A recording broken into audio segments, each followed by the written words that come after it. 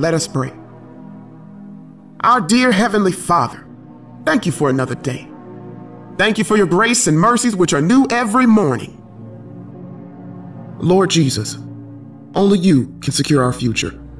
Only you hold our tomorrow. I speak the covering of the blood of Jesus upon each and every believer who is listening. I pray that faith reigns in our lives instead of fear. I pray that joy is in our minds instead of sadness. I pray that peace reigns in our hearts and minds instead of worry and anxiety. Lord Jesus, at this time, let your power fall in our lives. As we call the name above all names, I pray that every feeling of doubt is destroyed. Every feeling of fear is thrown away, and every anxiety is no more. Hear our prayer. I thank you for the battles that you fight for me, those seen and unseen. Father, I ask for divine protection. I ask for divine intervention. You know my struggles, Lord. You know what I am fighting against. And so, I call for your help. I cannot do this alone. The Bible says in Psalm 32, verse 7, you are my hiding place. You will protect me from trouble and surround me with songs of deliverance. This world can never take away the authority given to me in your word. Your word which says in the book of Luke, I have given you authority to trample on snakes and scorpions and to overcome all the power of the enemy. Nothing will harm you. I thank you, King Jesus, for this authority you have given me to overcome all the power of the enemy.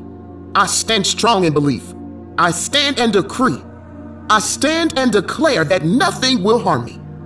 Nothing will harm my loved ones or my family, my circle, in Jesus' name.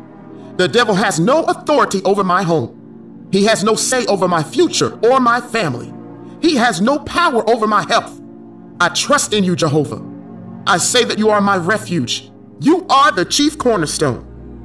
And I choose to trust in the true and living God. You provide me with shelter from life's storms, from life's difficulties. Lord, you have said you will not allow sickness and disease to come near me. I therefore declare that sickness and disease are far from me. I pray that you protect me and my family from everything we cannot see that tries to harm us. No demon from hell, no unclean spirit, no generational curses, no misfortune will touch me or my loved ones. I set my eyes and my affections on heaven. I look to you, the author and the perfecter of my faith. Your word says that you will keep me in perfect peace when my mind is stayed on you. I plead the blood of Jesus over my life and over everything in my life today. I submit all that may trouble me into your hands. All of my cares and burdens are in your hands. This is another day, O Lord. I don't know what it will bring. I don't know what it holds. But be with me, Father. I pray that you strengthen our hearts today. May the Holy Spirit strengthen our faith today. May he remind us that when the troubles of life start to overwhelm us, we have a friend in Jesus.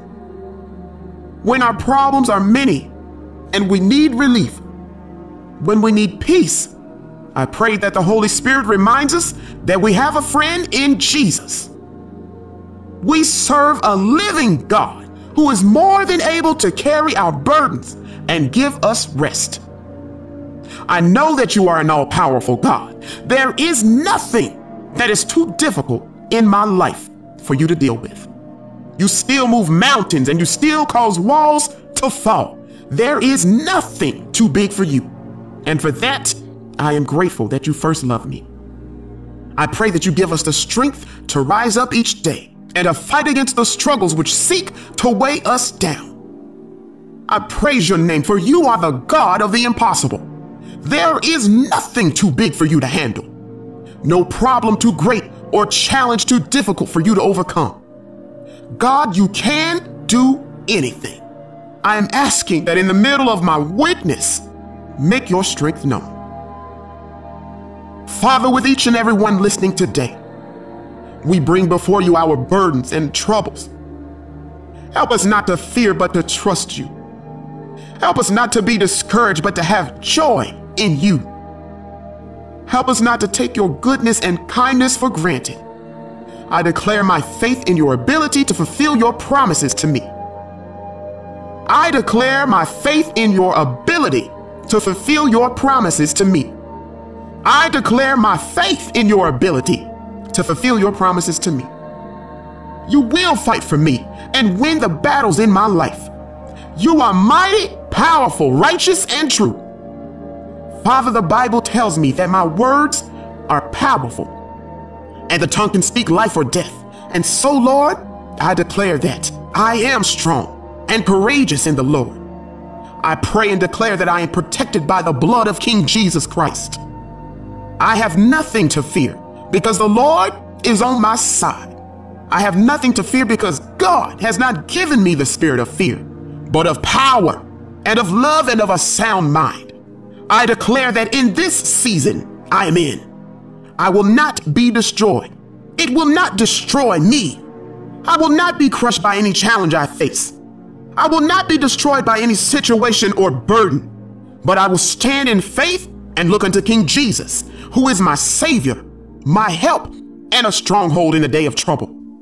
Help me, O Lord, to realize that you have blessed me so that I can bless others. I pray that I may help those in need and be a cheerful giver and lend out a helping hand when needed. And thank you for your word, which says it is more blessed to give than to receive. Even Proverbs 19:17 says, whoever is kind to the poor lends to the Lord, and he will reward them for what they have given. I pray, Lord Jesus, that I may have this habit of lending to you by showing kindness and giving to the less privileged. I pray, Lord, that you would make me a blessing by cultivating the spirit of kindness and goodness upon my life. May I be the one to bring and make a difference. I pray that I may be the bringer of good tidings. May I be associated with good deeds, which encourage, inspire, and uplift lives. May unbelievers in this world see you when they see me, Father. May they see your love for someone who was lost but now found. May they see your forgiveness for a sinner such as me. I pray that every lost soul I encounter looks at my life and sees the evidence of a merciful God. A God who has amazing grace that saved a wretch like me. I declare your word in Psalm 90 verse 17 to be true. The favor of the Lord will rest upon me. The favor of the Lord will establish the work of my hands. The favor and blessing of the Lord will rest upon each and every one listening in agreement, upon their families, upon their husbands and wives, upon their children. We claim, we agree with your word, and we speak it today. Your favor, your blessings will rest upon us. Thank you, Lord, for hearing us. In Jesus' name, amen.